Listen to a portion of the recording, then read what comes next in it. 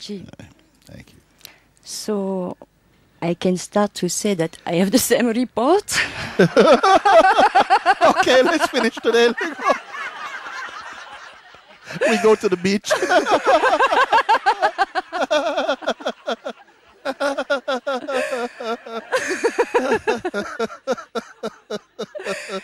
And that is very comfortable to be nobody.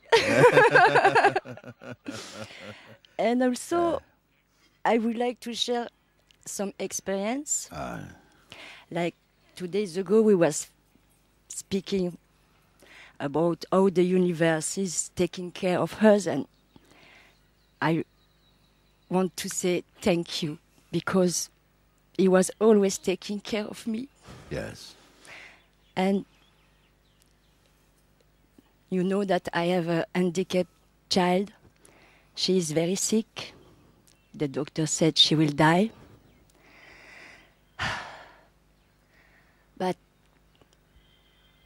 it's okay. Yes. It's okay. Yes. And when I remember these last years, I came in India 4 years traveling with her. And suddenly I was thinking, like, but how I did. And I realized, but I didn't done anything. I didn't done anything. God was carrying me. And she's really my guru, because she was this presence always with me. She can't talk, she can't do anything, but she was always here. And it seems like she was here for teach me, like, if you take care of me, I will always take care of you.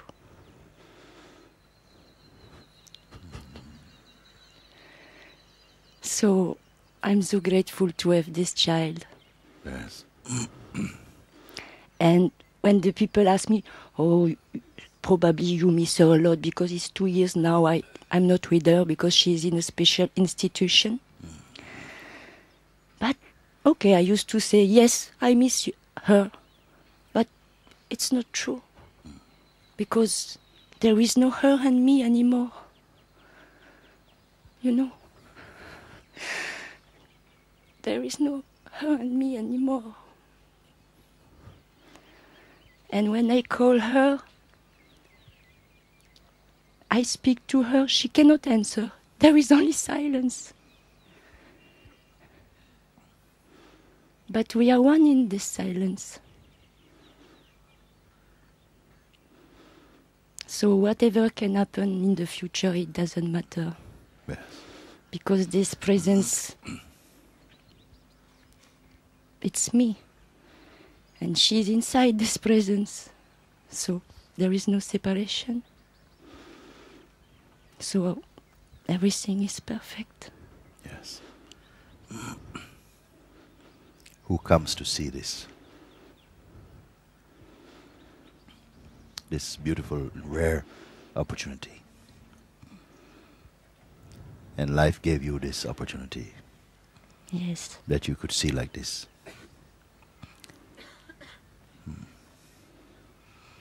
That's why I'm so grateful. Yes. And I hope it will give some courage or some strength to some people that anything can happen to you. Anyone who is really open inside the heart, anyone who really has come to the river's edge and steps in, will understand and will always learn something, will always see the gift that life brings in every moment. You see it because you have undressed your eyes of your own projections. You have to come to this river naked. Sometimes life is doing this, it's stripping you down to emptiness so that you can be available to your own self. Then you can see. Then you can see in the way that is really possible for a human being to see. You don't see just by always running towards comfort, always running towards security, always running away from what is challenging, always pulling back from the opportunities that life give you to face yourself, then you will not see. A rare one sees, who doesn't bend your knees merely to comfort, and to those who tell you only the things your ego wishes to hear. Sometimes life brings you, sometimes it pulls you by the ears to sink your head into this water so that you might live. Yeah. Yeah. Sometimes also I'm saying, I have to hold your head under the water. What kind of compassion is this? Yes. So that you can see. Yes, somebody told me one time, if I have to cut one of your arm for save your life, I will do it. Yeah. So it's okay. It is okay. Because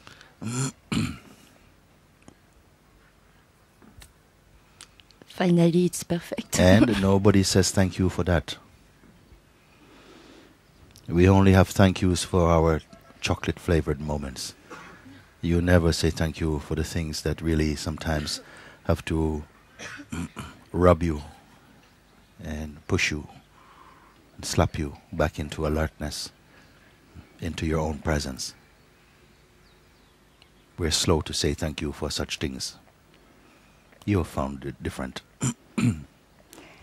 So now I don't have so much question, or if some question arise, they are like bubble, you know. I look this bubble coming and pook, doesn't make sense. It's Very like good. pook. But the only one maybe I can ask you, it is like if there is anything that it should be burned, so please burn it. With this attitude, it will burn by itself. You don't have to go looking to find what is burnable. You just come and says, okay, burn everything. Yes. As I said before, this fire of satsang, it will not burn you. It will only burn what you're not. Thank you. Very great.